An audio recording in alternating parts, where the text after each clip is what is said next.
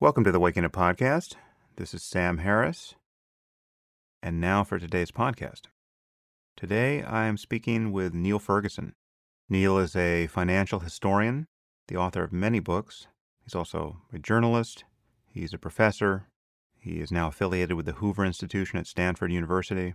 He is the lucky husband of Ayaan Hirsi Ali, one of my friends and heroes, also a former podcast guest. And he is most recently the author of The Square and the Tower, Networks and Power from the Freemasons to Facebook.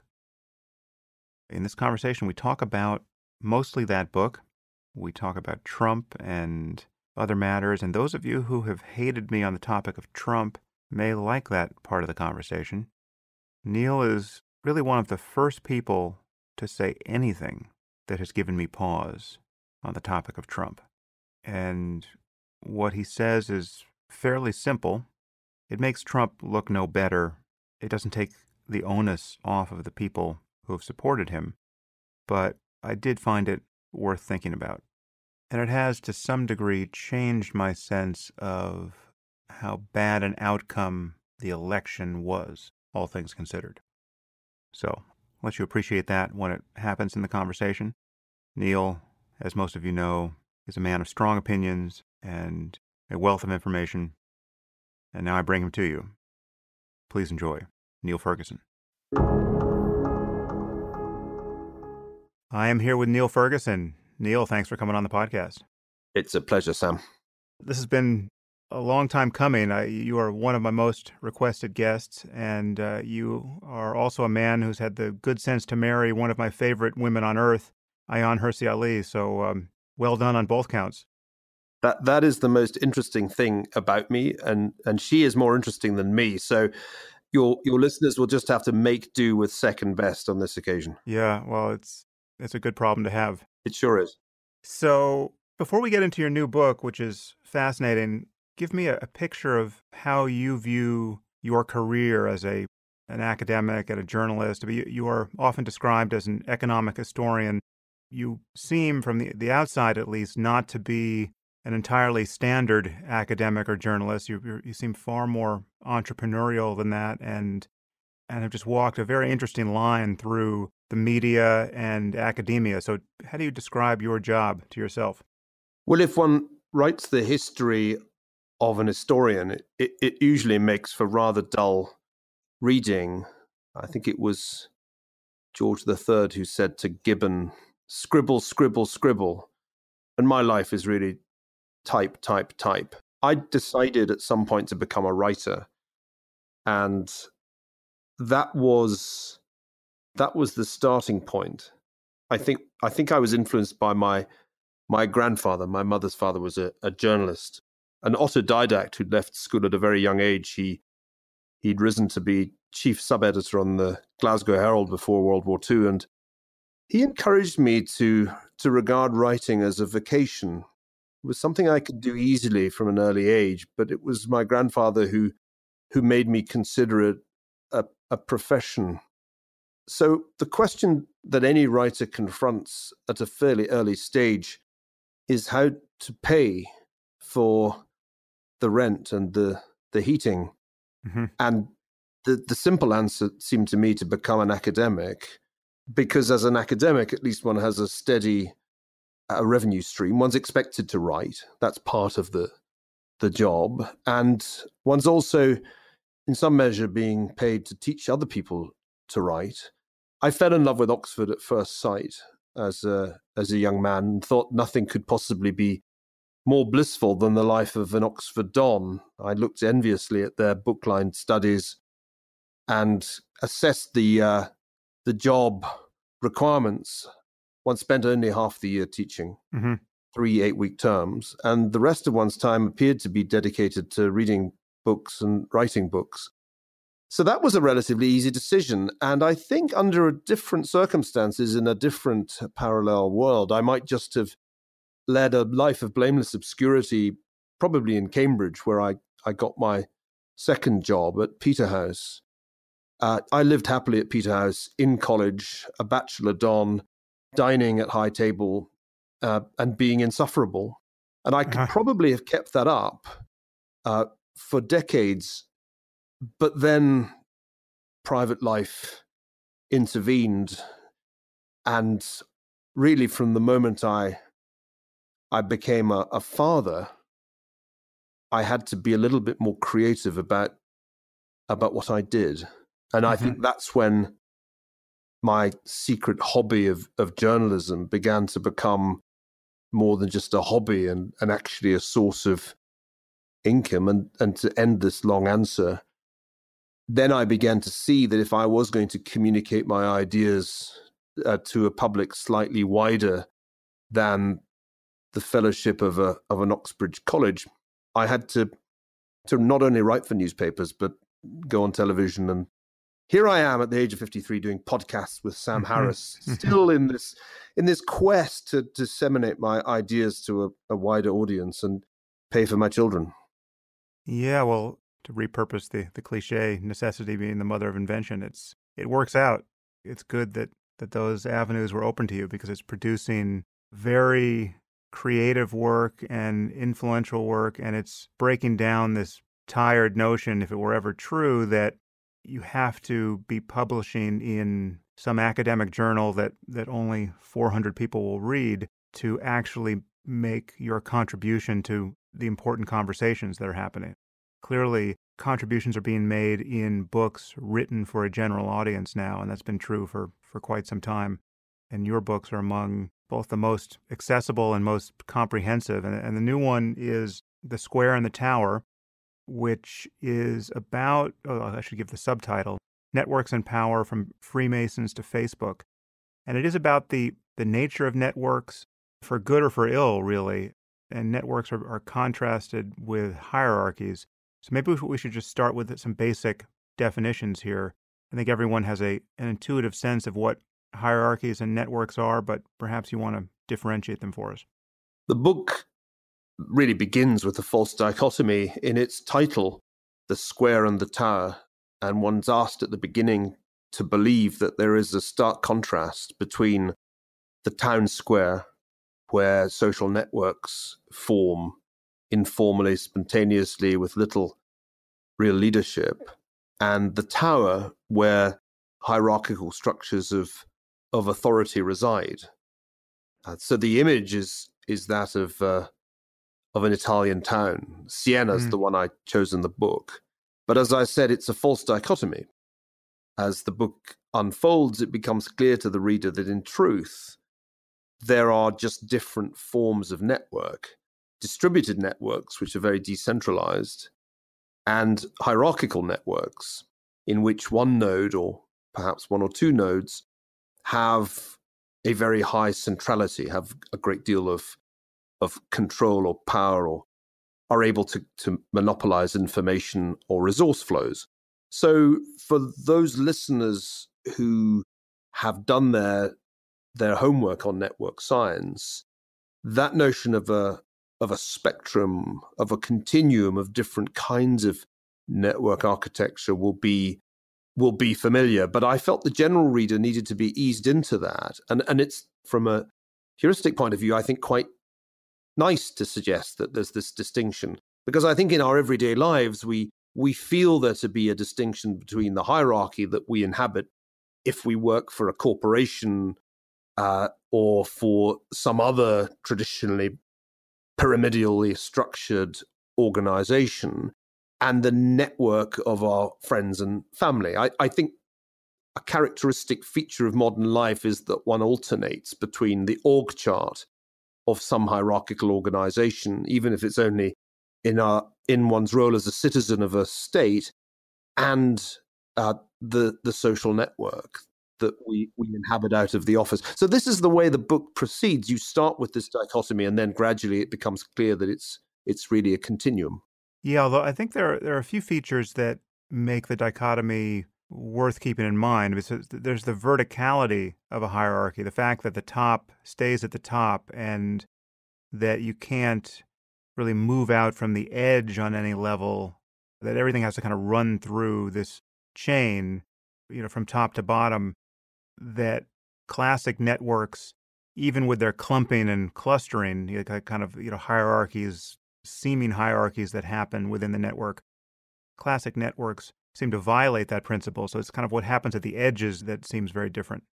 I think in strict terms, one shouldn't really talk about vertical and horizontal. I was at least discouraged from doing that when I started to hang out with the real network specialists at Stanford. But I think for the lay reader, this is a helpful way of thinking about it, that in a hierarchical structure, there's a node at the top. And I give the example in the book of Stalin's Soviet Union, which is perhaps the most extreme case imaginable. Stalin claimed, and in many cases was able to achieve a complete control over the lives of ordinary Soviet citizens and to prohibit or at least make very dangerous unauthorized social networking. So those horizontal ties or edges, if you will, between nodes were hazardous if they weren't, so to speak, authorized or approved. To graph that, you would draw a tree-like structure with all the edges pointing upwards towards Stalin, the central node, and none really running across from peer to peer. So I think this is a helpful way to think about it, even if it's not, strictly speaking, the technical language one should use. The technical language would be that Stalin in the Soviet Union had the highest betweenness centrality of any node. Right. But that's not something that one can readily say on talk radio. Well, happily, we're not on talk radio, though it could sound just like it. But one point you make with respect to this dichotomy is that history has really tended to be written by the hierarchies, in the sense that, and the work of historians has so often been a matter of going to some archive and seeing the remnants of some regime in print and writing the story of what has happened in those terms, and that networks, again, classic networks, the tissue of relationships and influences that happen throughout an entire society, that tends to not be recorded in quite the same way. And we have this distorted view of what has actually happened in history as a result. That's right. Most historians cut their teeth in archives. I did that as a 20-something graduate student. And archives are generally produced by hierarchical entities like states or corporations. In my case, it was the Hamburg State Archives that I sat in. And I remember having a very frustrating experience trying to piece together the history of the German hyperinflation of the early 1920s from these official documents. The documents in the Hamburg State Archive essentially presented the world as it had appeared to a bureaucracy, and an early 20th century bureaucracy that didn't really want to admit that things were spinning out of control. So, to my bemusement, there seemed very little trace in the Hamburg State Archives of the greatest monetary disaster in German history, if not in all history. Then one day I bumped into a man at the British consulate. I was having afternoon tea, and his name was Eric Warburg, or Warburg. He listened to what I was saying about the reason I was in Hamburg, and he said, "Oh, you must come and look at my father's papers." So I went to the office of the bank M.M. Warburg and sat in an old paneled study, and there were the papers of Max Warburg, who had been one of the leading bankers of 1920s Germany. And I entered the world of social networks and left the world of official hierarchy. And here was the story. Here was the story I'd been looking for, because here in Warburg's correspondence with his circle of friends, some of whom were in politics, some of whom were in finance, I found the story that I'd been looking for. And that was really the beginning of my career as a historian of networks, though I didn't quite appreciate it at the time. And it's only really with hindsight that I've realized I've spent most of my career trying to get away from those state archives and trying to find the records of the social networks. They are harder to find. You need a bit of luck, as I did have in Hamburg. But when you find the archives of the networks, I think very often you find a more interesting story than the official record in the state archives. It's really kind of the history of private life in many respects, which does such work for us.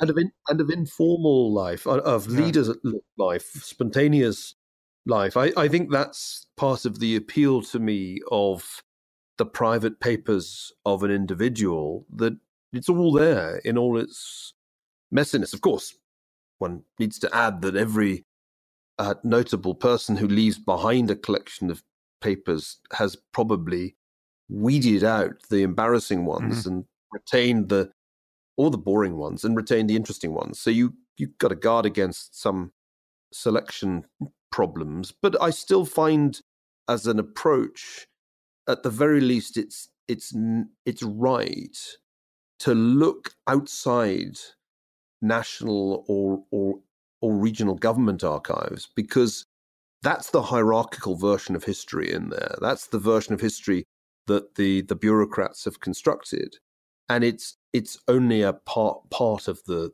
story one needs to tell. And a quite different picture often emerges if you can get outside that hierarchy and enter the realm of networks.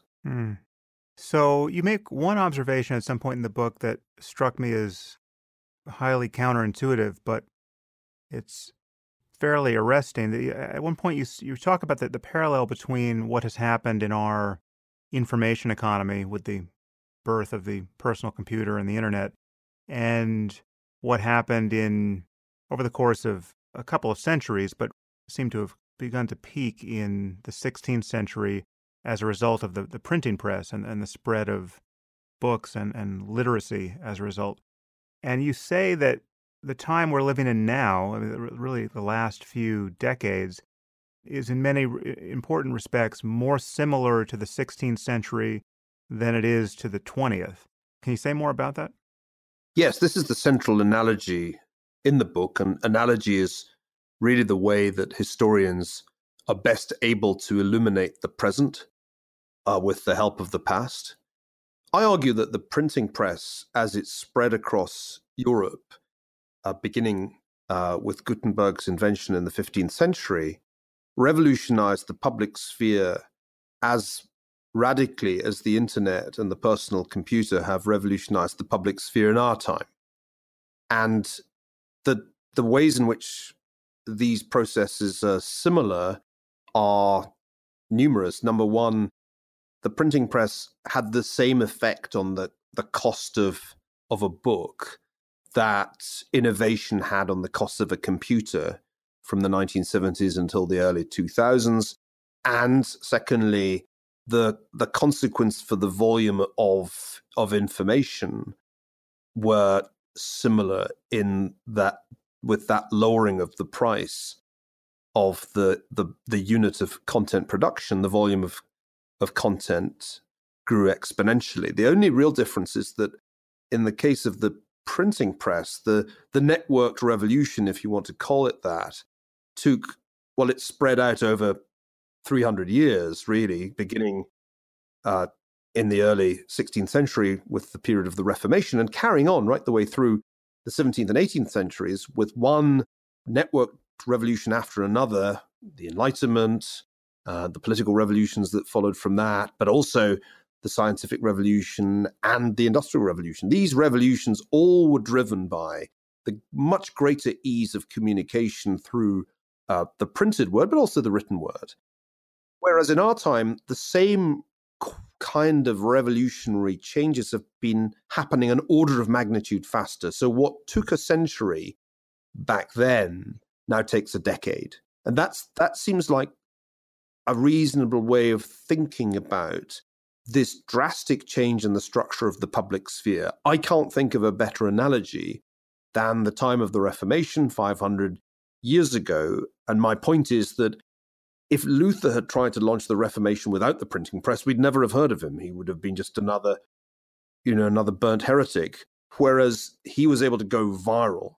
And the effects of his message as disseminated by the printing press were in many ways as startling to 16th century Europeans as the effects of the personal computer and internet have been on messages that have gone viral in our time. Well, and of course, the effect in the near term was fairly bloody in Luther's case. Near and far, because in the end, yeah. And this is a really kind of key point, Luther expected this to have benign consequences. He thought that once everybody could read the Bible in their vernacular and have a direct relationship to God, not mediated by a corrupt clergy, we'd get that priesthood of all believers that the Bible talks about. Instead, he got 130 years of religious strife between proponents of the Reformation, Protestants, and opponents. And I think we are equally surprised today to find that creating giant online social networks does not produce a global community of happy people sharing cat videos, but in fact leads to polarization. And as in the 16th and 17th centuries, it's not just good things that go viral, it's crazy stuff. Then it was witchcraft that went viral as a concept in the wake of the Reformation. Yeah. In our time, of course, all kinds of fake news and extreme views go viral. And we're as surprised by this outcome as the Lutherans were. They really didn't expect to unleash more than a century of religious conflict. But that's what happened. Yeah, so let's talk about the quality of our conversation as a result of these networks and social media in particular, and the problem of fake news. Because I've heard you say it in the book, and I've heard you say it in at least one previous interview, that there would be no President Trump without Facebook. And this effect that many people have noted of a kind of siloing of information where either by our own choice or some perverse tuning of the algorithms based on the advertising model of content now, people are becoming more polarized, that connectedness is increasing polarization and amplifying the signal of true information, but also false information, and in ways that everyone seems fairly stunned by. How do you think about what's happening now and what we should try to change? We should never have believed Silicon Valley's promise that if everybody was connected, then everything would be awesome. That was a promise repeatedly made from the 90s onwards. It reached its zenith in the things that Mark Zuckerberg, a founder and CEO of Facebook, said, to the effect that if Facebook could only grow to the maximum extent, there'd be a global community, and in that global community, we'd be able collectively to solve mankind's problems, or words to that effect. And I think he was sincere in that belief, I'm pretty sure. And I suspect the same was true of the founders of all the great network platforms. I don't even remember thinking very critically about this myself as a fairly early internet user. But we should have known better, because not only did history predict that large social networks would be inclined towards polarization, so did network science, because network science has this clear proposition that even small-sized social networks will tend to self-segregate into clusters. The term homophily is the technical one, which sounds a little strange, as it doesn't, again, get used much on talk radio, but it just means that birds of a feather flock together. Right. And so we see this pattern even in high schools. Sociologists have worked on this since the 1970s, when they were scratching their heads and wondering why the integration of schools wasn't going so well. It turned out that even with all the busing in the world, high school communities tended to self-segregate along racial lines. So we've known about homophily, we've known about the tendency for birds of a feather to flock together for a long time. And guess what? That's exactly what happens on Facebook and on Twitter. People congregate into clusters, mostly ideological clusters when it comes to political issues. So we shouldn't have been surprised, but we were, because we drank the Kool-Aid. We thought that if everybody was connected, then obviously everything would be great. I think the Trump point is a really important one, because nobody in Silicon Valley realized until it was much too late that their network platforms were going to be crucial to his victory in the 2016 election.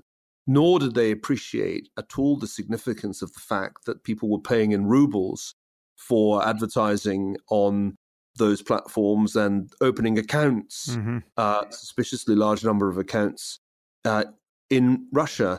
There was a complete underestimation of the political risk in Silicon Valley, I think because the culture of the computer science types, of the engineers, simply demoted that to a low priority. I think as it became clear, and I think this is a pretty clear-cut point, that without Facebook and perhaps also Twitter, but I think Facebook was really crucial, the Trump campaign couldn't have won. Heads were exploding all over the Valley, and the inquest into Silicon Valley's part in Trump's victory is still ongoing. We're only gradually being able to find out just how extensive the Russian hacking of the system was. But I think more importantly, we're only gradually coming to appreciate that the Facebook advertising tool was the key weapon that the Trump campaign used so much more effectively than the Clinton campaign, that it was able to overcome the massive financial disadvantage it had. I mean, she outspent him 2-1 and lost. And I think if you take away Facebook and Twitter and imagine that election playing out in pre-2008 technology, he would never have won. Yeah. So Silicon Valley essentially made Trump possible. And this was definitely not part of the plan, since most people in Silicon Valley, I can think of perhaps 2 exceptions, lean left. Yeah, well, and Peter Thiel is one, probably the Peter 2 Thiel and exceptions. Joe Lonsdale, who friends that stand out for their yeah, I know Joe as well. I think their willingness to go against the current, and the current is pretty strong in and around Silicon Valley, to be not just liberal but progressive, even as you're making your millions, if not billions. But apart from them, really most people were more or less unthinkingly Clinton supporters. And I don't think it dawned on many people that the internet, which sort of had made by liberals stamped on it, could be used to such extraordinary effect by not just conservatives, but a bunch of populists. This has been one of the great ironies of modern American history. And that's part of why I'm a historian. That kind of irony is what makes history a worthy subject of study. Nobody anticipated that outcome. And I still think it hasn't fully been processed in Silicon Valley or in Washington, that the nature of the democratic process is fundamentally altered. So that in future, there will be 2 kinds of candidate: those who understand how to use Facebook advertising and those who lose. Everything you just said is actually agnostic as to whether or not it's a good thing or not that Trump is president, right? This is just what we're talking about here. I want to ask you about Trump in a second, but what we're talking about here is a fundamentally unanticipated mechanism by which political opinion is getting swayed, and that usual gatekeepers of information, your real journalists and imperfectly, though mostly properly aligned incentives in that community, and into that vacuum where their influence eroded, you have things like InfoWars and Breitbart and utterly fake news being amplified on social media, and for good or for ill, depending on what outcome you want. But still, the process now it's violating every norm of civil conversation and truth testing when you look at the details. The number of stories that are fake is alarming. The fact that the phrase fake news has been turned against real journalism by the people who avidly consume fake news. Like, real news is fake and fake news is real for millions and millions of people. It is really a breakdown of public conversation. Before I ask you about Trump, let's talk a little bit more about just the kind of truth testing that the norms of conversation are meant to preserve and what appears to be unraveling here.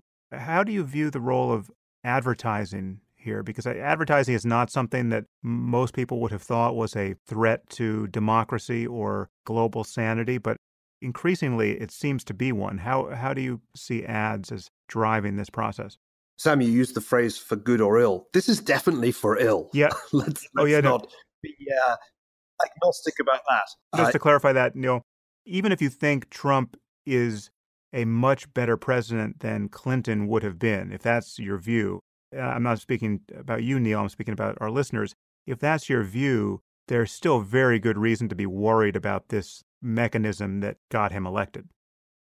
Absolutely. You're right to raise the issue of advertising. In the 16th, 17th, 18th centuries, when the printing press was the dominant way in which ideas got disseminated, relatively few organs sought to make money through advertising. Newspapers and magazines started to do it, but it wasn't really central to the business model in the early years of the print economy. Whereas, from a very early stage, the network platforms of the internet sought to monetize the search engine, the social network, through advertising. And this was a crucial departure, not only because it was business genius, but also because it created an entirely different public sphere with different incentives from the old one. I love mentioning Jürgen Habermas in context like this because it's not a name that one gets to talk about on talk radio or TV, but Habermas's early work, The Structural Change of the Public Sphere, was a very influential work in my thinking.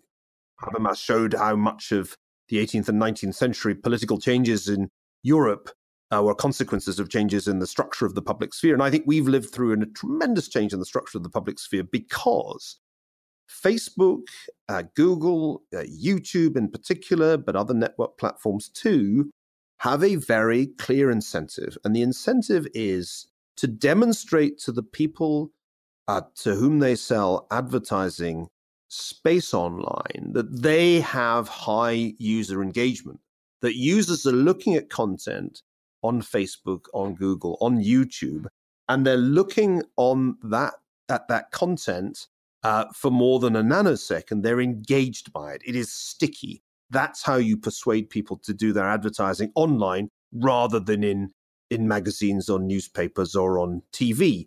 But here's the problem. The things that cause us to linger on a web page are not its truth or beauty. We are attracted to the fake, and we are attracted to the extreme. So fake news and extreme views are, it seems to me, fundamentally incentivized by this particular business model. And I can illustrate this with an example from a paper that was published after I had finished The Square and the Tower. This paper showed that on Twitter, things are likely to be retweeted within ideological clusters. In other words, liberals tend to retweet liberals and conservatives retweet conservatives. Not really that surprising. But what is surprising is that a tweet is 20% more likely to be retweeted for every moral or emotive word that it uses. So the incentive, if you want to get retweeted, is always to ramp up the language. It seems to me that which is the real pathology here, that the social networks online, when it comes to politics anyway, are engines of polarization, that they are designed to drive us apart. It's not enough to talk about echo chambers and filter bubbles, because that implies a certain static quality. These clusters are growing further apart.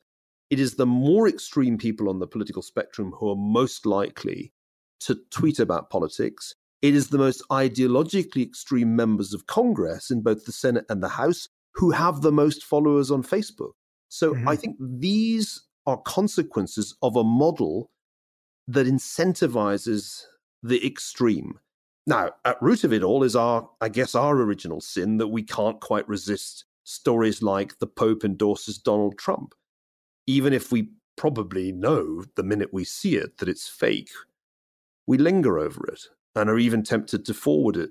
But that's the problem. We have this engine of polarization, and nothing that has been said or done since the inquests into the 2016 election began has fundamentally changed this. It's the same system, and I think it will operate in similar ways in other elections in other countries, and indeed in this country this year. You seem to me to be not as alarmed by Trump as I am. How would you characterize your level of concern about his presidency? 5 days a week, I wake up and I say, this is within the range of normal American politics. He's a populist. We've seen populism before, and the Constitution was set up for the eventuality of a demagogue in the White House, and it's working. He's constrained. so chill. And 2 days a week, I wake up and I think, I wonder if it felt like this in the final years of the Roman Republic. And I think that's about the proportion. I think a historian needs to be very skeptical about some of the claims that have been made by, I won't name names, by those who warn that we're descending rapidly towards tyranny by analogy with the Weimar Republic. I mean, that just strikes me as a terribly inappropriate analogy. And I'm impatient with the talk of tyranny, and I will name names. I disagree with my dear friend Andrew Sullivan about this, and I disagree with my friend Tim Snyder about this. I don't think we're descending into tyranny. And I think if one simply locates the Trump presidency in the context of American history, leave aside the Weimar Republic, there are numerous precedents for what we're seeing. And the most likely outcome at this point is not the collapse of the Republic. It's the impeachment of the president after the Democrats win back the House in November. That's pretty much the base case at this point. Right. However, I think it would be excessively sanguine to say that that's the outcome with 95% probability. After all, didn't we learn in 2016 not to have too high confidence in our political predictions? I write a weekly column. That's a good discipline. You're forced constantly to assess your expectations, make sure that you're updating your views. And my column has blown hot and cold for the last 2 years, between dismissing Trump as a hopeless candidate to recognizing that he might very well win. And I veer around as I write at the moment, between thinking that dreadful mistakes are being made and then reflecting that, for example, if one just compares outcomes, comparing year one of Clinton with year one of Trump and leaving aside the personalities, they're not so very different. It's a difficult line to tread for the obvious reason that in this polarized public sphere that now exists, the man who goes down the middle is in the crossfire. It's very much easier. It would be easier for me to have gone full never Trump, as some of my friends have done. But my sense is that that's not the correct posture for a critical thinker. The critical thinker has to say, what is this like historically? And it is not like the collapse of the Weimar Republic. It is much more like the populist wave of the late 19th century, which was a backlash against globalization and produced Trump-like figures, even if not a Trump presidency.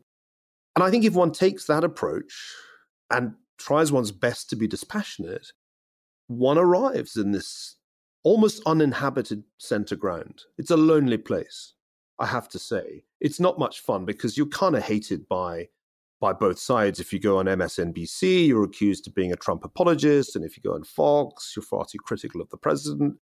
Drives me crazy. But this is precisely the pathology that the Square and the Tower is about, that we have created this extraordinarily polarized public sphere in which to take some balanced middle position is almost by definition to be dismissed by everybody as a trimmer. Right.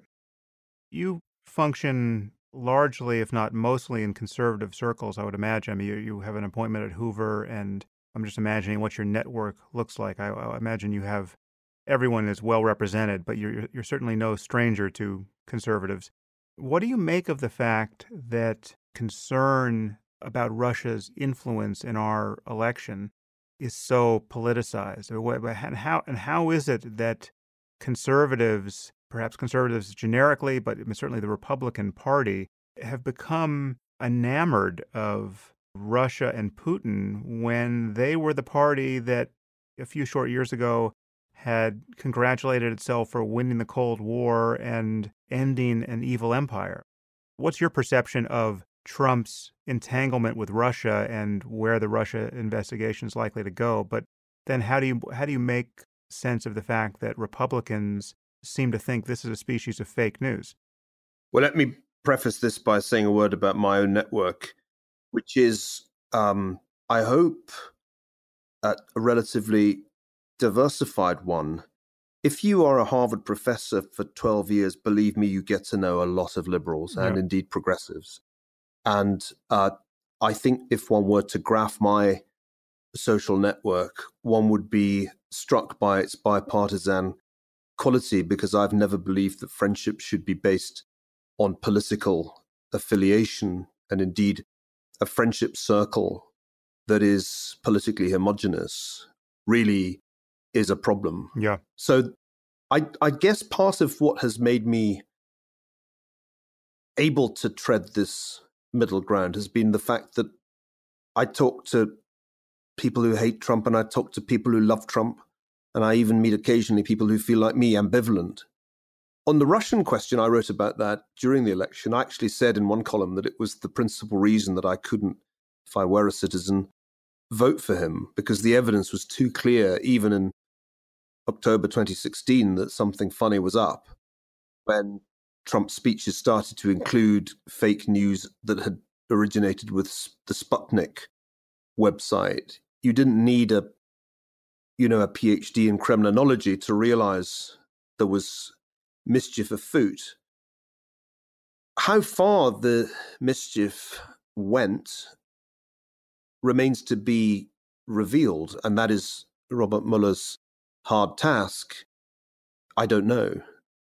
I do think that there was an attempt by the Russians to penetrate the Trump campaign, just as they hacked the Democratic Party's email servers. I think there were some people in the Trump campaign who were certainly open to that penetration. If it's going to be shown that collusion occurred, I think the bar will be quite high, but we'll see. The key point you raise is, why are Republicans not more worried about this?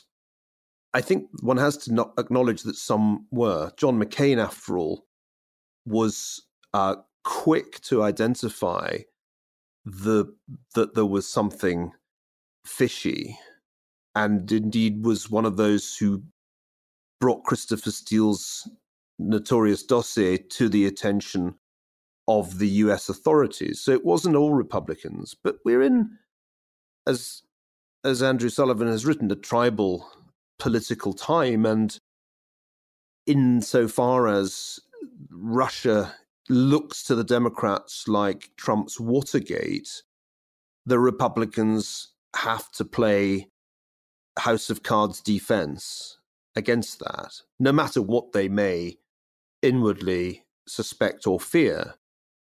I don't think that's particularly new. The Republicans weren't exactly in a hurry for Nixon to fall, and only abandoned him when there was simply no way of refuting the evidence of obstruction of justice. I think it will be very similar this time around, in that the big issue will be obstruction, and the Republican Party will stick with Trump until there is no way of being able to do that. If his approval rating stays in the 38 to 40% range, then they're not going to desert. They deserted Nixon when Nixon was in free fall. So let me make clear, this is not new territory for American politics. What should strike us is its familiarity. And it wasn't just Nixon. With Reagan, it was Iran-Contra. With Clinton, we all know what the impeachment was about. This is how American politics is played. It's a contact sport. I think if you ask me to guess what the outcome will be, it will be closer to Iran-Contra than to Watergate, because I don't think Mueller will be able compellingly to show collusion and obstruction. He will be able to show all kinds of funny business, money laundering, and who knows what else between Trump administration personnel and the Russians. I don't think the public will regard that as sufficient grounds for terminating the presidency early. It might even backfire on the Democrats if they pursue impeachment on that basis. But that's my guess. We really don't know. The evidence isn't all out. But it's a familiar narrative. And that's, I think, important to bear in mind when one reads that we've entered some new and terminal state for the Republic. I guess the one thing that strikes me as unfamiliar is that here you have not just ordinary corruption or accusations thereof, you have the hostile influence of an outside foreign power, which is the very power that this one party has made so much hay about opposing. If I could think of an analogy for the Democrats, it would almost be like if their candidate showed some sign of, past affinity and collusion with the Ku Klux Klan or something, and Democrats who have made much about their commitment to social justice and their non-racism, they then pretended not to care, and the Klan's not so bad, and positions you can't imagine anyone staking out. I mean, Putin is, prior to Trump, every Republican's worst nightmare as an ally, and yet now Putin is fairly popular among Republicans. I don't think I would put it quite as starkly as that, Sam, because I think we're not dealing here with the Soviet Union. We're dealing here with a Russia that has at least a kind of patina of democracy and market capitalism, not to mention nationalism as opposed to socialism as its core ideology. And both Republicans and Democrats tried over the years to find a modus vivendi with Putin. I think the reality is that Putin has wrong-footed us repeatedly because he is a tactically very gifted leader, even if he has a weak hand. So I'm not that surprised. The number of Republicans who have been consistently anti-Putin is a small one. Apart from John McCain, Lindsey Graham is one of the few who have consistently criticized Putin.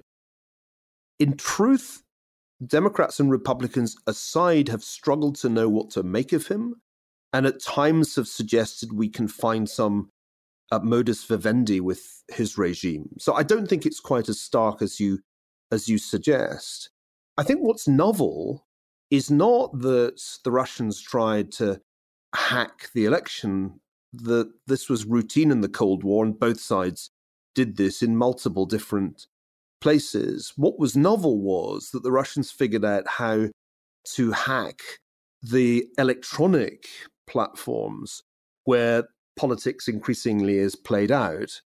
And this was creative. It was only 8 years ago, I think, that Eric Schmidt and Jared Cohen were telling us that the internet was basically the friend of democracy and the foe of dictatorship, and that seemed to be true in the so-called Arab Spring. But some dictators got the message and figured out how they were able to use the internet. And when you think about all the things that the Russians did, it's hard not to be impressed at their ingenuity, not only succeeding in getting access to crucial email servers on the Democratic side, but also, and this was really where they were brilliant, creating an army of bots to produce fake content on Twitter, and then using Facebook not just to advertise and to get adverts seen by as many Americans as voted in the election, but this is the pièce de résistance. They use Facebook to organize events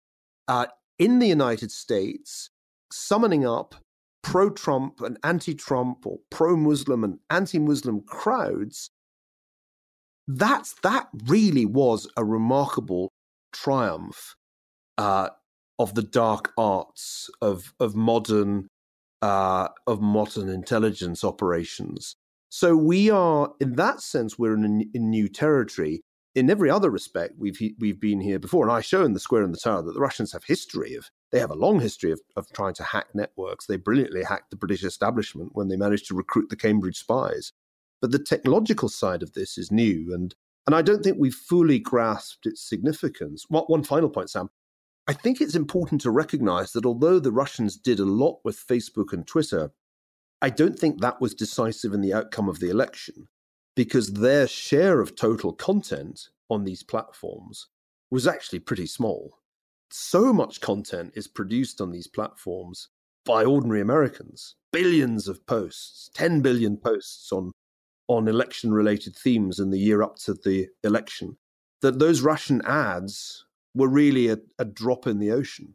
So they did a good deal of mischief, but I don't think they were the decisive variable. And part of the problem with the Mueller inquiry is that I think it's tending to exaggerate in our minds just how important the Russian role was. I suspect that if the Russians had stayed home and done nothing, that Trump would still have won by a comparably narrow margin, because what was being done on Facebook and Twitter by Americans was far more important than what was being done by Russians. Yeah, although as you point out, I think it was only, 39,000 votes that had to be different to swing this? We don't have such sophisticated historical models that we can rerun the past in a kind of series of Monte Carlo simulations, changing each variable. So I can't give absolute precision to the counterfactual, but I feel more confident in saying no Facebook, no Trump, than I would in saying no Russian meddling, no Trump. You wouldn't say that of the DNC email hack? I mean, if Hillary hadn't had to deal with that and Comey hadn't had the brilliant idea of revisiting it 10 days before the election, I think in terms of what happened to her poll numbers when Comey came out again, I think it's, at least Nate Silver has come out and said that certainly swung the election. Yeah, we can argue about this for the rest of the podcast, given that it was so close. It's one of these overdetermined events. Yeah. You could, of course, make the same argument about a whole range of things, including Hillary Clinton's failure to go to the 3 swing states that she should have been campaigning in. Yeah, I think this is where history runs out of precision. We can't definitively say how the past would have turned out. We can only speculate. But I think it's a more compelling counterfactual to say if the election had been run without the network platforms with old-style technology, then she would have won handily. Yeah. Whether Comey's one decision, whether the hacking of the email servers would have been were they as important as you're implying? It's much harder to say in a close election. Remember, and this is a key point that people forget, she was a terrible candidate. There was a ton of material that you could have thrown out on social media about why Hillary Clinton shouldn't be president without any help from the Russians and Julian Assange. There was plenty of non-fake content helpful to a Facebook campaign designed to discourage people from voting for her. And that, I think, is often forgotten in some of these counterfactuals, where I'm afraid people tend to simply change one variable that suits their predilections and assume that everything else stays the same, right? Which, of course, is not how things work. Yeah, well, I fully agree that the result was overdetermined, and I think you could point to at least 3, but probably 30 things that had anyone been different, the result would have been different. I agree. I think if there had been no, let me give you another example. If there had been no ISIS terrorist attacks in the 18 months on the United States territory in the run up to the election, I think Trump would have had much greater trouble. That was a huge issue for him. Didn't get much traction amongst the coastal elites, but is a huge issue amongst middle American voters. And so, there are any number of variables in this model that you can tweak to get a different result. That's in the nature of close results. Yeah.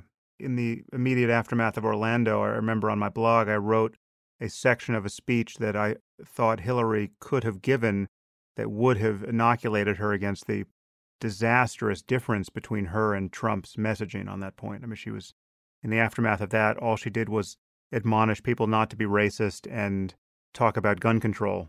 It was just catastrophic. And Trump that August gave a speech on Islamic extremism, a substantial part of which one had to agree with. And he was the only candidate, including all the other Republican candidates, who was willing to talk in those terms. I think if one's talking about 2016, one shouldn't just talk about the Russian intervention. One should also talk about the Islamist intervention, because those terrorist attacks, San Bernardino and then Orlando, had a massive effect on voter sentiment. When Trump came out with strong language, it polled as strongly as anything else he said in the election. So this is why it is a story of networks, but we tend to underestimate the importance of the Islamist network. And as I try and show in The Square and the Tower, one of the peculiarities of our time is that although the network revolution hasn't radically altered Christianity, it has had a big influence on the development of Islam.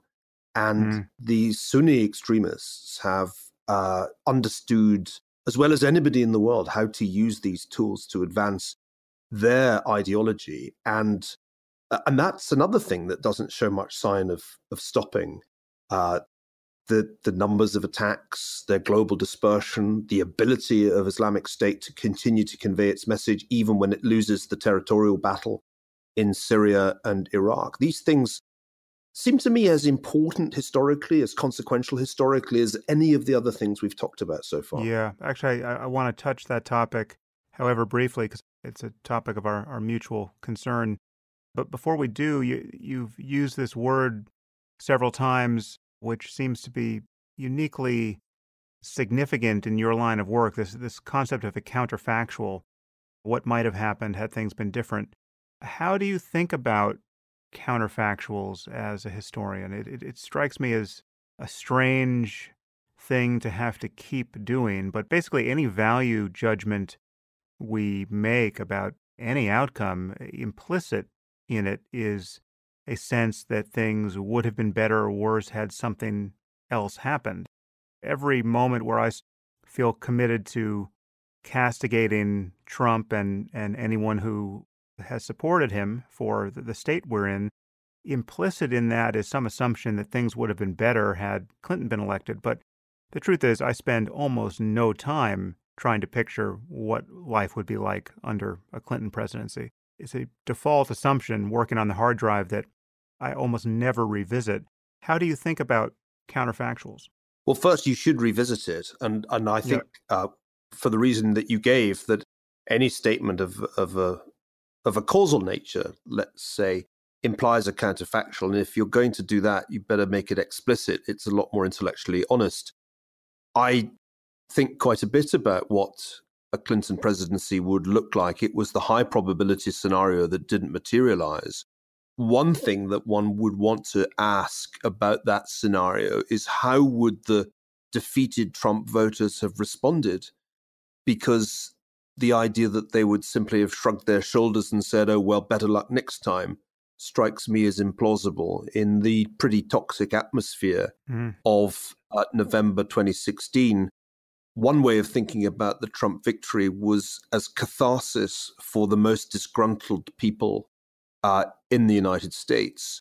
Had they not had that catharsis, one has to ask what the consequences would have been. But that's too interesting to let go by. So please roll that forward to the prospect of impeachment. Well, the reason I used the term catharsis is that I do think that there was something extremely ugly brewing in Middle America, and Trump's victory was cathartic for those people who were most aggrieved. Had he lost, there would certainly have been the claim that the election had been rigged. There would have been an absolute avalanche of fake news about that. And I think there would have been certainly demonstrations rather different in character from, say, the Women's March, which was the big anti-Trump manifestation of the immediate post-election period. There would also have been in Washington a completely different sequence of events in which the familiar cast of characters from Clinton world reappeared in positions of power, confirming the hypothesis that the Manhattan Martha's Vineyard elite were in charge. And this, I think, would have fueled a pretty ugly backlash.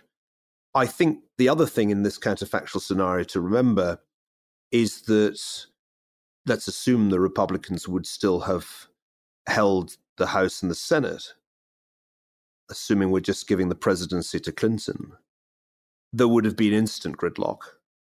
And the question, I think, which is harder to answer, is what the Republicans would have done if they'd found that their base was perhaps literally up in arms.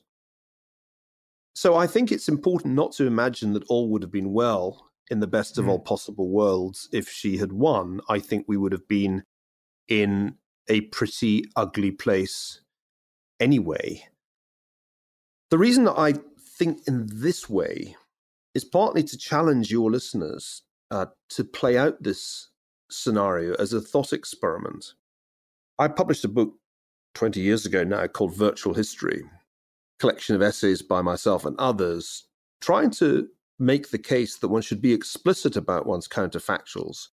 If one believes, as I did and do still, that Britain made a mistake in intervening in the First World War in 1914, one has to show what the consequences would have been had Britain stayed out. That the war would have been shorter, the Germans would have won, but their goals were limited, that there wouldn't have been a Russian revolution under those conditions, and so on. I have fought a 20-year battle against historians who think that this is somehow methodologically wrong. And the problem is they don't really understand the philosophy of history. They don't even understand the basic logic of arguments about causation, which anybody trained as a lawyer understands. One can't really make statements in a court of law about causation without submitting those statements to the but-for test. Mm-hmm. I have no doubt that I shall remain in a minority in believing that counterfactuals should be explicit, but I think I'm right. Sometimes being right condemns you to being in a minority. That's the T-shirt we should have printed. Well, it's certainly been my experience, Sam. Yeah. I mean, a good example of this is the argument about the British Empire, which I've wasted too many years of my life on. Anybody who wants to argue that the British Empire was an unmitigatedly bad thing has to show that, for example, India's economic development would have been faster, outcomes would have been more benign under, say, Mughal rule or the rule of any of the Indian princes that would have remained in power. I've based all of my work on a deal with the reader that if I'm making an argument of a causal nature, I'll make the counterfactual explicit. I know I can't conclusively show you what the world would have been like under these altered states. That's beyond the powers of history as a discipline. History is an imaginative discipline. Hugh Trevor Roper made this point many years ago, and before him, R.G. Collingwood, one of the great Oxford philosophers of history. As we engage in history, we are essentially conducting thought experiments. But those experiments ought not to be circumscribed by silly rules like we should only write about what actually happened and present our readers with the facts. I mean, if one does that, one's incapable of making any causal statement and one simply writes a chronicle.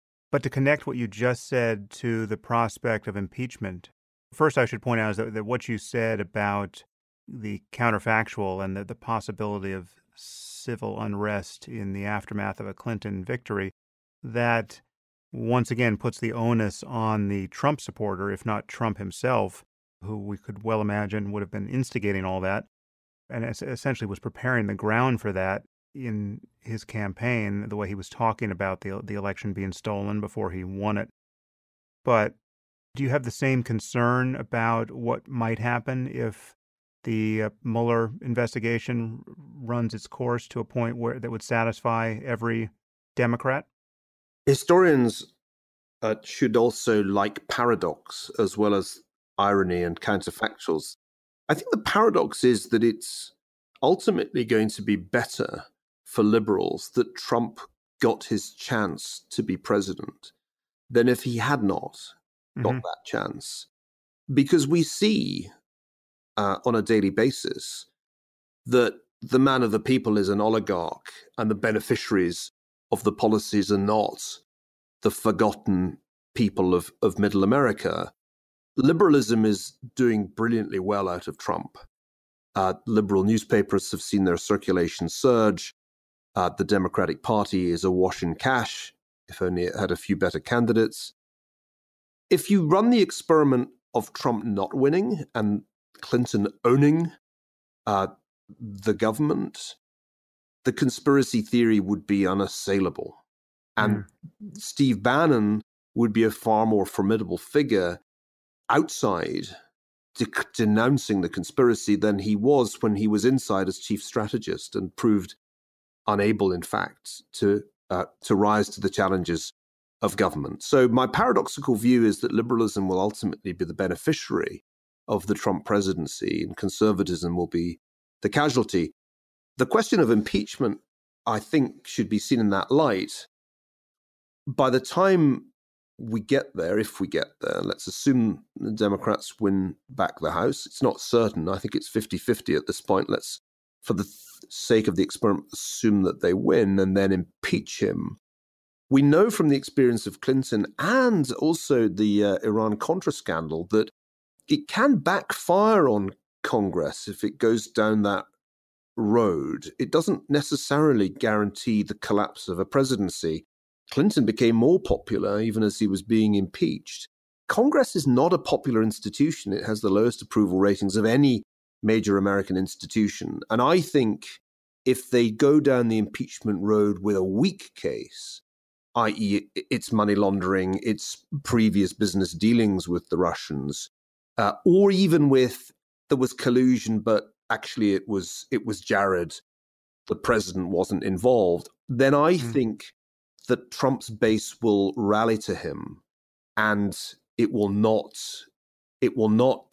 prematurely end the presidency. It might even make re-election a more likely outcome. So the Democrats have to handle with care if they do find themselves in this position.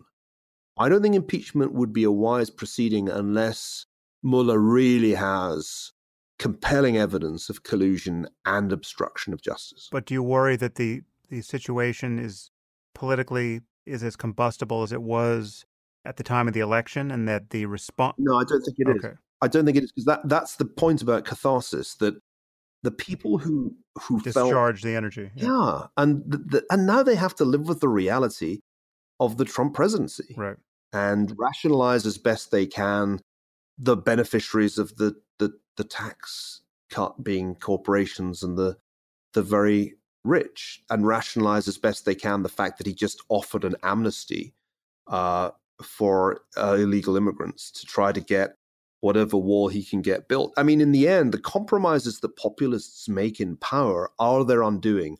One argument I've kept making, and I'll make it again for your podcast, Sam, is that this isn't fascism, it's populism. It's a massive category error to compare Trump to Mussolini, much less Hitler. He is a populist in the late 19th century vein, and the populists of that period didn't last long for the very simple reason that when you try and do the things you said you'd do, whether it's to raise tariffs on imports or to restrict immigration, it doesn't actually work. It doesn't deliver benefits to your core supporters. And they pretty quickly spot that.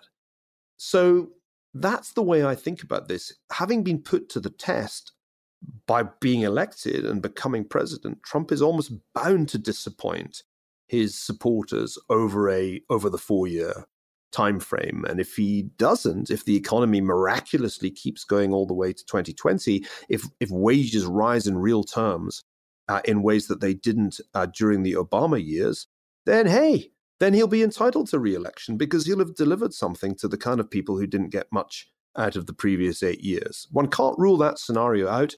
And when I ask myself, is this a 2-year presidency, a 4-year presidency, or an 8-year presidency? Well, probably I incline to the 4-year view, but I wouldn't give very low odds to re-election. Presidents tend to get re-elected, even ones as mercurial as Trump. Okay, well, like with many things Trump, he has absorbed more energy than he deserves. But I found that very interesting, especially the counterfactual discussion. I have several topics I want to hit with you in a kind of modular way, and one you raised, which is the rise of Islam, the fact that the Islamic State is still a potent ideological force, even as it disappears as a locatable terrestrial reality. And there's certainly a connection between Islam and its extremists and the rise of European populism. How do you think about, let's look at this through the lens of Europe and the very same lens through which someone like Douglas Murray has spent a long time gazing. How do you think about the future of Europe and the immigration concerns and the influence of the various ideologies of Islamism and jihadism? I really defer not just to Douglas Murray, but also to Ayan, my wife, on these issues. I've done some work on questions of European politics and migration, but it's not my area of expertise. I argued quite some years ago now that Europe was poorly equipped to deal with large-scale immigration, regardless of the religious affiliation of immigrants, because European labor markets had done a bad job of integrating relatively small numbers of migrants in previous decades. If one factors in the cultural difficulty of integrating people from majority Muslim countries, the challenge looks greater still. There are a bunch of issues I would want to introduce to this module, Sam. Number one, the migration is not over. Potentially, it may grow. Europe doesn't really have a secure frontier to its south, and the networks that make large-scale migration possible are growing rather than shrinking. So I think one should assume higher levels, or at least sustained levels, of migration from North Africa, even from Sub-Saharan Africa, and from substantial parts of Asia, and that a large proportion of these immigrants will be Muslims. Point one. Point two, the problem of Islamic extremism, or whichever phrase you prefer, jihadism, or dawah, which is radicalization without violence, seems a problem that is most acute amongst second and third generation Muslims in Europe rather than first generation immigrants. Yeah. Certainly the people who were recruited to Islamic State and identified as such were predominantly from that group. And many of the perpetrators of the worst terrorist attacks, one thinks of Paris in this context, were born in Europe, not outside Europe. And that tells us that we are concerned as much with networks of radicalization within well-established immigrant communities as we are with radicalization coming in via immigration. We should probably be more concerned, in fact, about those domestic networks of radicalization. Mm-hmm. Final thought I would add is that as long as Europe's political establishments were unwilling to talk frankly about this, and as long as they retreated into the euphemistic cliches, Islam as a religion of peace, etc., the probability was very high that populists, and indeed in some cases fascists, would seize the opportunity and attract votes by saying what the establishment politicians wouldn't say. The fact that those elements did not win election victories in Western Europe in 2017 should not lead us to believe that it was all a false alarm and that populism is just a mania of the English-speaking world. I was one of those people who read Houellebecq's novel Soumission with great pleasure. And of course, in that novel, it's not the 2017 presidential election that is won by an Islamist candidate. It's the next one, right, when the only way of stopping the National Front from winning is by a united front of Muslim Brotherhood and moderate socialists. So it ain't over, and it's highly likely to be over soon. You probably saw, as I did, the projections that Pew published just a few weeks ago, future populations with various assumptions about immigration and fertility. In the maximum case, by the middle of this century, one could have a German population that is just under 20% Muslim. That's the extreme case, but it's not a totally fantastic scenario, given that the numbers that entered Germany during the period of open gates were so very large. So this problem is a profound one for Europe. Very few governments, I think, have a credible response to it. I thought David Cameron's government was going in a good direction, actually, and that was one of the reasons that Brexit was tragic, because it cut off a government that was actually getting this right. So I'm pessimistic about Europe's future. I wish I could be more optimistic, but the trend is not Europe's friend.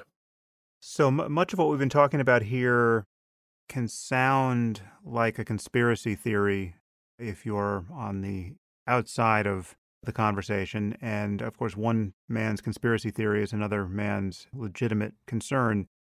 I mean, there's no question that the networks, and in particular the networks of social media, spread conspiracy thinking more freely than ever. But there's also no question that people occasionally conspire. And in your book, you talk about various groups that have really existed and now have a kind of conspiratorial luster. I mean, they're part of real conspiracy theories, which is to say, fake news in many quadrants online.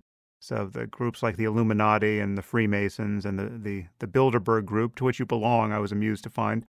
So how do you think about conspiracy thinking in your research on networks, and how do you as a historian differentiate the phenomenon of real conspiracy and the misguided concern about it?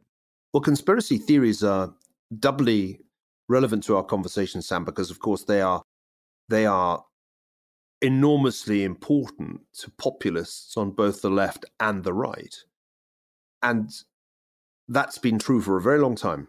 What's striking is how many Americans today are attracted to conspiracy theories. I quote some survey data on this in the introduction to the book. An enormously large proportion of Americans, is it close to half, think that there is some covert financial elite that really runs the country. And what you're getting in mainstream media is just a kind of kabuki show. That notion has two problems for the historian embedded within it. The first is that as long as there are conspiracy theories about the power of the Freemasons or the Illuminati or the Bilderberg Group or George Soros or the Rothschild family, it's hard for professional historians to write about those subjects for fear that they'll somehow be contaminated by the conspiracy theorists next to them on the bookstore shelf. The second difficulty is that if you do dare to go there, and I've certainly dared to go there more than once, it's quite hard to do that history. The Illuminati, who open up the Square and the Tower, are really hard to research because their records were dispersed and more or less forgotten until quite recently. It turns out they did exist, which is delightful because they've been the subject of such wildly overblown conspiracy theories. But they did exist. They were a small society of radical Enlightenment theorists who wanted to infiltrate the Masonic lodges of Germany, starting in South Germany, and spread their doctrines of radical Enlightenment. It didn't last terribly long. It was founded in the 1770s and essentially suppressed by the Bavarian authorities about a decade later, and there were never more than around 2,000 members. Subsequent to the dissolution of the Illuminati, a conspiracy theory sprang up beginning after the French Revolution that blamed them and other Masonic organizations for the French Revolution. And they've never looked back as a conspiracy theory. If you Google Illuminati today, you will enter a wonderful, wacky world of conspiracy theory, which bears no relation to historical reality. And the same applies to the other names I mentioned, from the Freemasons to George Soros. I think the key here for the historian is to recognize that there was something there, that one has an obligation as an historian to try to write the history of secret societies, of hidden networks, and that when one's doing that, one shouldn't claim that they had no influence at all. It would be silly, for example, to say that the Rothschilds had no influence at all at the height of their power in the 19th century. They clearly did, just not as much as, say, Hitler subsequently claimed, because if they'd had as much power as Hitler claimed, they would have been able to stop the rise of Hitler from happening altogether. The theme of the book, and indeed of much of my earlier work, is these networks existed. They were real. but they did not have the kind of power constantly imputed to them by the conspiracy theorists. And indeed, the conspiracy theorists' ability to accuse them of that power ended up being a source of weakness for these various networks. And what is the Bilderberg Group? The Bilderberg Group is a conference, essentially, that occurs once a year, dates back to the post-war period when a group of mainly Dutch academics and politicians believed it would be a good idea for transatlantic relations to bring together political and business and some academic leaders in an informal and closed to the media conference once a year.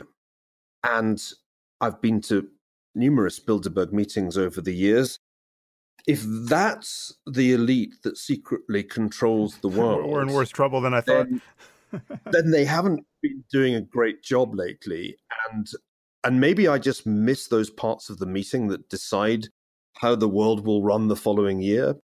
Or maybe they don't happen at all. It's always, to me, slightly surreal to see the coverage that Bilderberg gets from not just conspiracy theory websites, but the Guardian newspaper in the UK, when what is going on is merely a discussion, a conversation, a conference. The only really differentiating factor is that there's no press there. And I must say, I find that a reason for attending in itself, because the conversation is fundamentally different when people are truly off the record and there are no reporters present. If one can't have meetings like that without being accused of conspiring, then I think the world becomes an even harder place to manage. Yeah, no doubt. There are a couple of other words. I don't think we've used them yet, but these are words that strike me as inordinately stigmatized on, to some degree, on both sides. But so I did a podcast with Russell Brand, who, in the set of people who are different from you, I would put him center to that set and well networked therein. It was an interesting conversation. But what one finds when one goes down that rabbit hole is that words like capitalism and globalization really are just radioactive and synonymous with almost every bad thing that we're doing, we being privileged people in power. And globalization obviously is a word that on the right has been much stigmatized, and Trump and his supporters have put themselves, at least in word, if not in fact, in opposition to the porousness of our borders economically and culturally and with respect to migration. So how do you think about globalization and capitalism now, and what's true about the concerns that so many people are expressing and what is delusional? The trouble about capitalism is a bit like the trouble with imperialism. These were terms of abuse, really, originally, and they shouldn't, I think, be, casually used. If by capitalism we mean the free market economy, then I think the same thing applies to that Churchill said about democracy, that it was the worst of all possible systems apart from all the other ones that had been tried from time to time. And I find it a bit rich when the likes of Russell Brand denounce capitalism having benefited so enormously from the free market themselves, and indeed using all the different media channels devised by the free market to convey their message of contempt for it. I don't know how Russell Brand would have fared had he been born in the Soviet Union in the 1950s, or for that matter in China. But I'm guessing it wouldn't have gone quite so well for him as it did growing up in a Britain restored to free market principles by Margaret Thatcher. So I would say most of this anti-capitalist rhetoric that one hears these days from the relatively prosperous younger people in the West is just a combination of hypocrisy and ignorance. If we don't teach in our universities the realities of socialist governments and communist governments, if we don't teach why it is that the planned economy failed and that collectivization caused famine, then of course people will be susceptible to fairy tales about a world in which everybody is equal and somehow magically personal liberty survives unscathed. But the history is clear. All experiments that enforced egalitarianism went disastrously wrong, with no exceptions. End of story. Take one more minute on that story. What do you do with the charge that communism really has not been proven wrong because it's never been tried? Well, how about the fact that it has been tried multiple times and always failed? I mean, how many experiments before you give up? Communism was tried in multiple countries, and it was tried in multiple flavors, from the Stalinists all the way to reform socialism, and it never worked anywhere. And the only thing that varied was the body count. The variation was in the human cost, from the appalling, in the case of China under Mao and the Soviet Union under Stalin, to the merely horrifying in some of the smaller communist regimes. So this is a silly argument that can only be made by people who know no history. The extent of the communist experiment during the Cold War was very widespread. It was tried in every continent. And the only thing that salvaged communism, in the case of countries like China and Vietnam, was the abandonment of the planned economy and the embrace of the free market, rendering us, I think, somewhat bewildered as to how to describe these states that proclaim themselves still to be ruled by communist parties, but for all intents and purposes are market economies, or substantially market economies. Yeah, but there's that canard on the left that somehow the pure form has never appeared, and anything you can cite from the heavy-handed transition from capitalism to socialism or to communism tried by the likes of Lenin or Mao, those are contingencies of history that are not actually discrediting the true philosophy and the true aim, which is to create something far more equitable than any free market can lead us toward. The core concern, even among the affluent, would survive any charge of hypocrisy if stated just in purely ethical terms. I mean, I think there are many of us who are incredibly fortunate to live the lives we're living. We're under no illusions that we created all of the material circumstances from which we're benefiting. We by no effort of our own were we born into the societies into which we're born at the time in which we're born, and spared a lot of the bad luck that has destroyed the prospects of a happy life for even far more capable people. The moral significance of luck is enormous, and one of the things that's central to your thesis is the way in which a networked world and a networked economy is creating a kind of winner-take-all situation. And we're seeing levels of wealth inequality that would have been unimaginable even in the recent past and should be unimaginable. I think there was this book, which I'm sure you've read, The Great Leveler, whose author is now escaping me. Scheidel is his name. He's a colleague at Stanford, but one I've never met because he's currently on leave. Right. Okay. So yeah, Scheidel.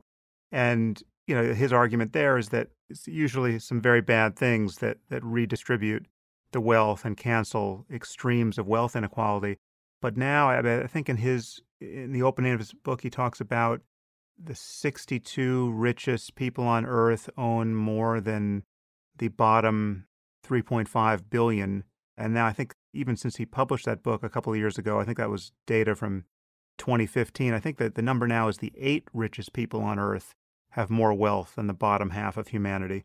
And you can see where all of this is going, that you can't get much more unequal than that. And so the most charitable construal of the kinds of noises that Russell Brand would make here is that this is untenable. It's untenable ethically, and when you see the pitchforks coming up the drive of your mansion, you'll recognize that it's untenable politically. How worried are you about wealth inequality? Well, first, it's true that the conflict, that war was the great leveler. That was especially true in the mid-20th century. And if one simply looks at the last 100 or so years, the story's clear. 2 world wars, multiple revolutions, hyperinflations, a Great Depression had an extraordinary impact on the distribution of wealth and income in all the countries for which we have data. And that left the world in 1950 in a remarkably egalitarian state. And over time, with relative peace, we've reverted to distributions of wealth and income comparable with those in the period before the First World War. It never struck me as plausible that there was a fiscal policy that could replicate the effects of 2 world wars, a revolution, a Great Depression, etc., which was the argument that Thomas Piketty made in his best-selling book on 21st century capital. And I'm therefore with Scheidel on this.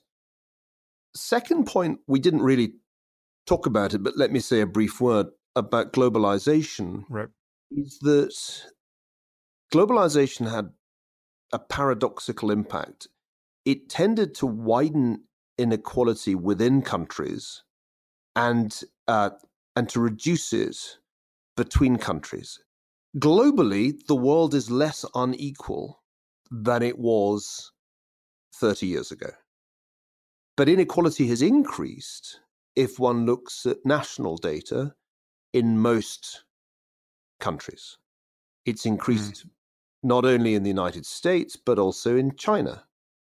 And indeed, by some measures, China has a higher Gini coefficient than the United States, i.e. has more inequality. So most of the Russell Brand or Oxfam arguments omit what has been going on globally by focusing only on the top 1% and the bottom billion, omitting to notice that the big story, by far the big story of the last 30 years, has been the rise of a middle class, especially in Asia.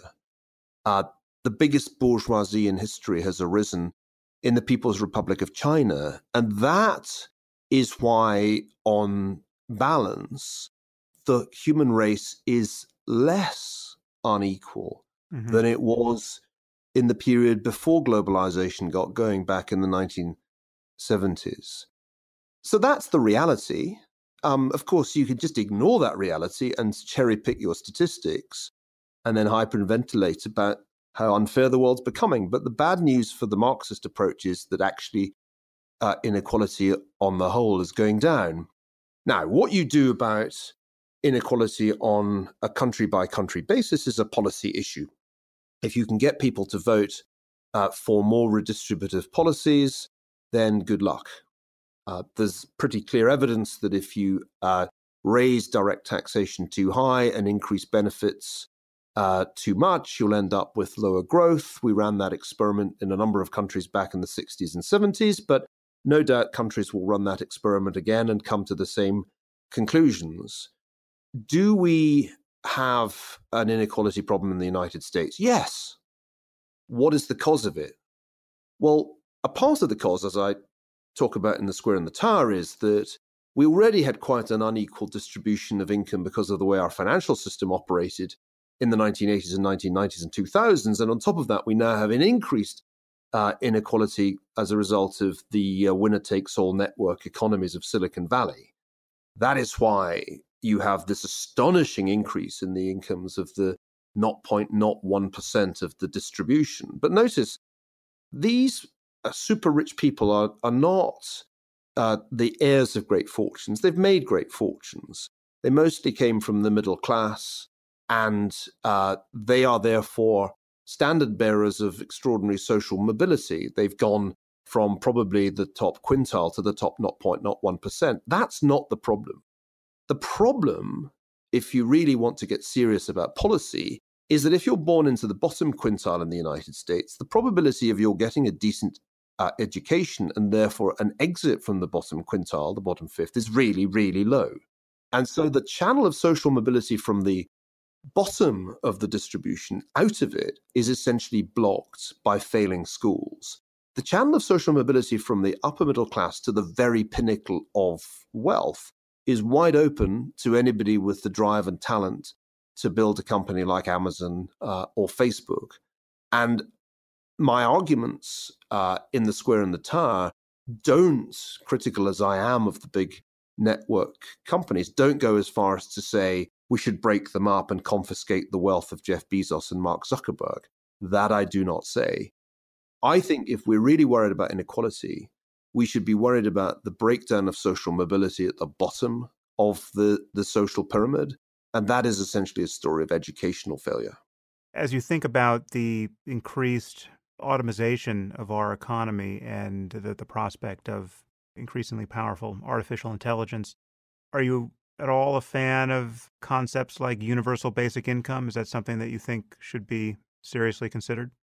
My worry about universal basic income is that if history is any guide, it will not be introduced as an alternative to existing welfare programs, but in addition to them. And that is a very bad idea.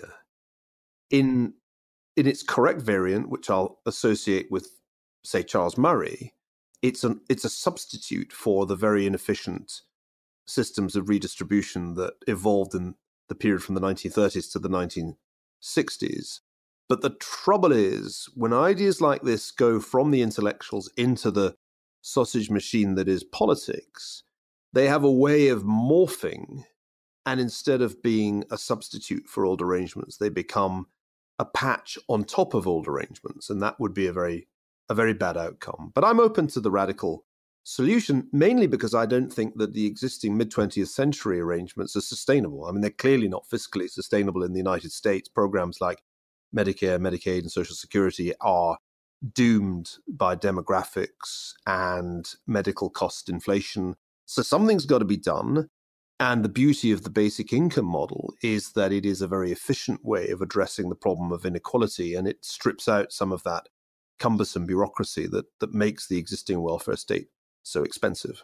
Okay, now I'm going to start running through some potted history lessons here, so feel free to be brief, but you need not be.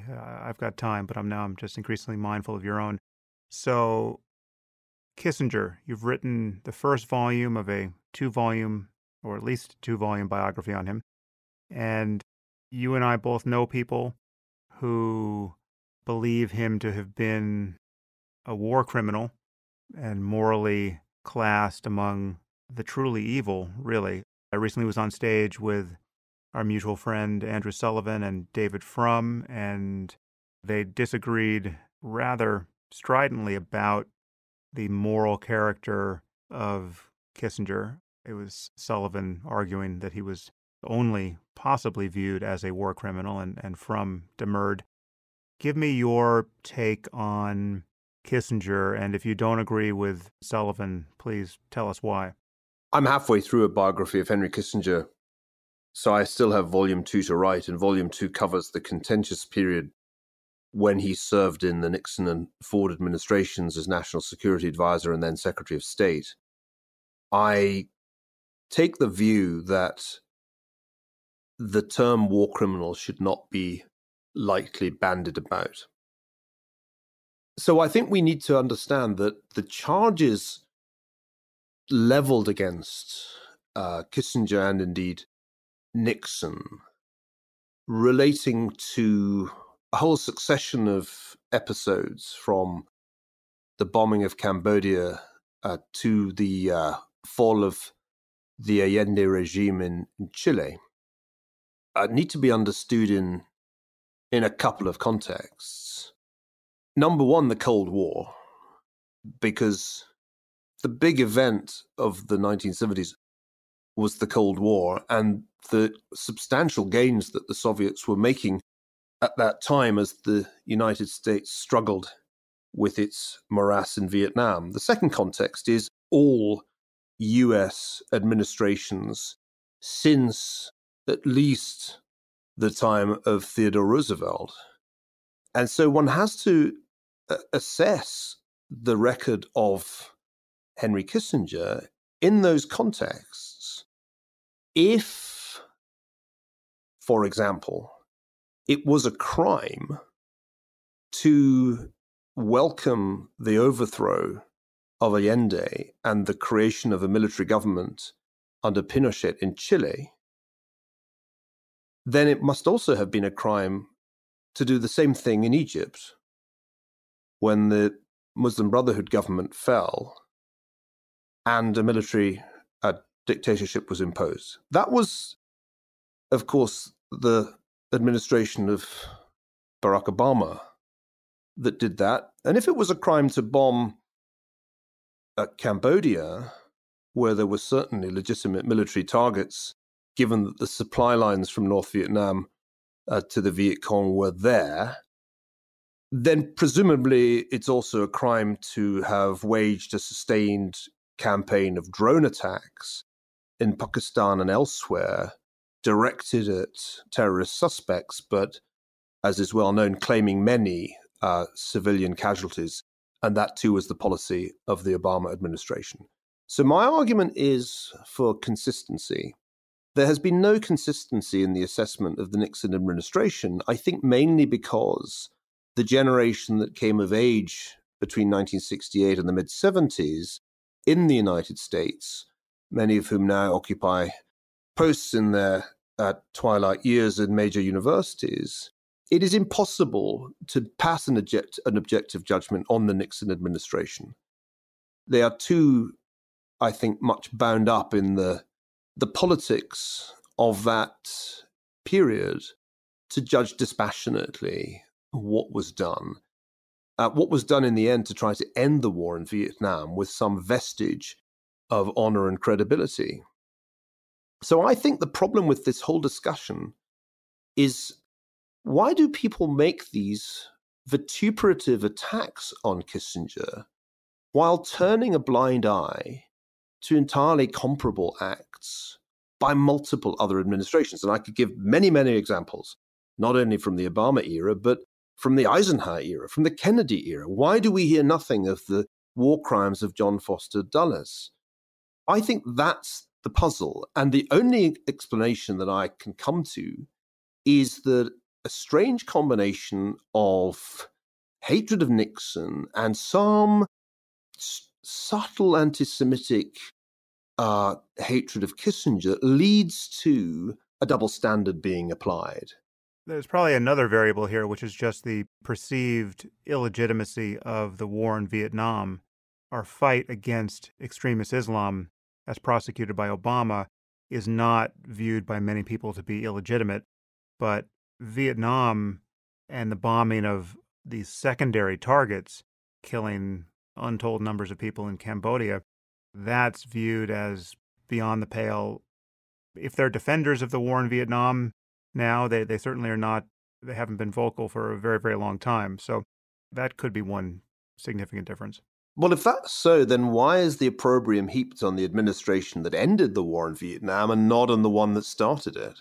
The real criminals, if you want to have war criminals, were the people in Johnson's administration who were the ones who escalated the conflict. You can certainly question whether or not Nixon and Kissinger arrived at the right strategy for exiting. And that's a debate worth having. And indeed, it was a debate within the administration. Kissinger, in fact, lost the argument initially about how they should proceed. But I think what's objectionable is this subtle implication that Vietnam was the fault of the Nixon administration. But it wasn't. It was the fault partly of the Kennedy administration, but mainly of the Johnson administration. So why are they not war criminals? Either they're all war criminals, or we're using this term inappropriately and we should stick to using it where it is valid under international law. And I think that's really the argument that will be made, in Volume 2. Okay, well, give, give a signed copy to our mutual friend Andrew Sullivan. Well, I gave him a copy of Volume 1, and he clearly hasn't read it. So, another potted history here I'm demanding of you. U.S.-China relations and the prospect of our falling into the much worried about Thucydides trap. You might want to explain what the Thucydides trap is. Well, it's my good friend Graham Allison at Harvard whose book, Destined for War, raises the prospect that China and the United States could go the way of Athens and Sparta in Thucydides' history of the Peloponnesian War. And in this analogy, it is the prospect of a rising power, in this case China, that leads the incumbent power, in this case the United States, into conflict. I think it's a real danger. And I say that having been quite recently in Beijing and having been struck by the growing self-confidence of China's leaders in their economic expansion, in their own internal political stability, and in their growing military capability. I think there was a possibility a year ago or so for the US and China to address a wide range of issues, economic as well as geopolitical. But I think that opportunity has slipped away, not least because of the inexperience of the Trump administration in these matters. And I sense increasingly that the Chinese no longer feel it's necessary to propitiate the United States, and they're ready for a trade war if that's what Trump wants. They certainly are ramping up their One Belt, One Road strategy, which is essentially a strategy for Chinese economic expansion in Central Asia, right across Eurasia, as well as across the Indian Ocean. And increasingly, it seems to me, that policy is evolving into a kind of Chinese Weltpolitik, which extends in its ambitions as far afield as Sub-Saharan Africa and South America. The United States has a policy, a stated strategic policy of America first, but if you read the national security strategy that was published in December, it is far more combative with respect to China than any recent national security strategy. And therefore, at least on paper, the United States is bracing itself for a more confrontational policy. History tells us to worry about that kind of scenario. Kissinger, in his book on China, now perhaps 10 years ago, concludes with the Eyre Crowe memorandum, a memorandum in which a British diplomat analysed the threat posed by Germany to the United Kingdom, to the British Empire, a document often seen as presaging the First World War. The reason Graham Allison was, I think, right to publish his book is that we need to focus our minds on the danger that China and the United States are about to reenact that kind of a dynamic. But it's also worth remembering that Graham also shows there are cases in the past when rising powers and incumbent powers have not gone to war, even if they've had a Cold War type relationship. That's why the title of the book should really have been Destined for War, ? Rather than Destined for War. So you may have already answered this question with that last answer, but what worries you most on the world stage now? If you had to pick one problem or possible problem that keeps you up at night, what is it? It's not that. I think that China and the United States stand to lose too much from a full-blown confrontation. My sense is that the US-China relations will get chillier. There'll be more friction, whether over trade or over North Korea or the South China Sea. But I don't foresee a 1914 type scenario in our time for a wide range of reasons, not the least of which is the existence of nuclear weapons. which so raise the stakes for decision makers that it's only really wars between very big states and very small states that happen in our time.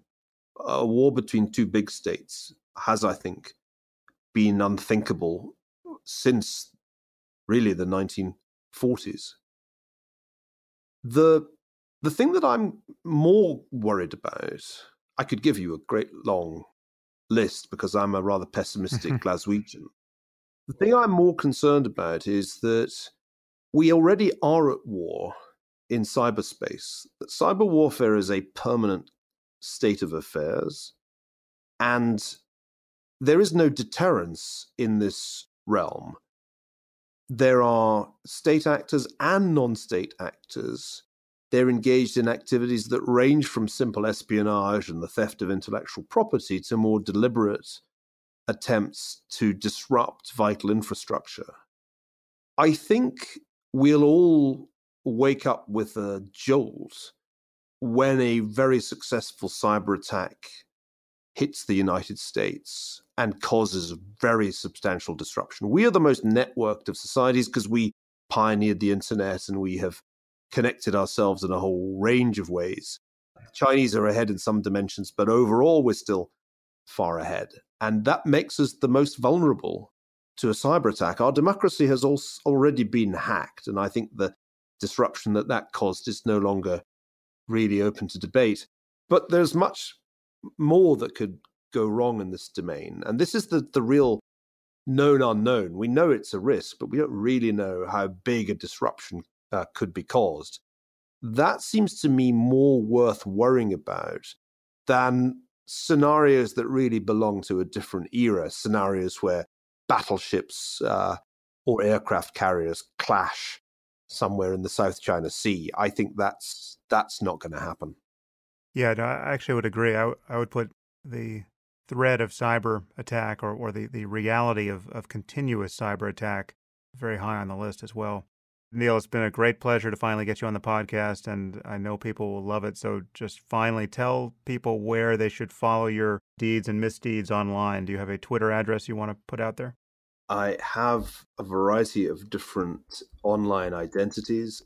There is my Twitter handle, if you want my words in short form, which is at nfergus. There is my website, niallferguson.com, where all my journalism appears a little after it has been published by the Sunday Times and the Boston Globe. And I think I can also be located on Facebook as Niall C. Ferguson, at Niall C. Ferguson. And having said all that, I'd much rather you went to a bookshop and bought The Square and the Tower, because the truth is in books. It's not online. Well, I will have a link to all those sites as well as to the book on Amazon on my site where I post this conversation. So again, Niall, thank you so much for your time. Thank you, Sam. It's been a huge pleasure. If you find the Waking Up podcast valuable, there are many ways you can support it. You can review it on iTunes or Stitcher or wherever you happen to listen to it. You can share it on social media with your friends. You can blog about it or discuss it on your own podcast. Or you can support it directly. And you can do this by subscribing through my website at samharris.org. And there you'll find subscriber-only content, which includes my Ask Me Anything episodes. You also get access to advance tickets to my live events, as well as streaming video of some of these events. And you also get to hear the bonus questions from many of these interviews. And then there's the Waking Up course, an app built for iOS and Android, which I'll be releasing soon as a subscription service, which supporters of the podcast get for free. All of these things and more you'll find on my website at samharris.org. And again, thank you for your support of the show. It's listeners like you that make all of this possible.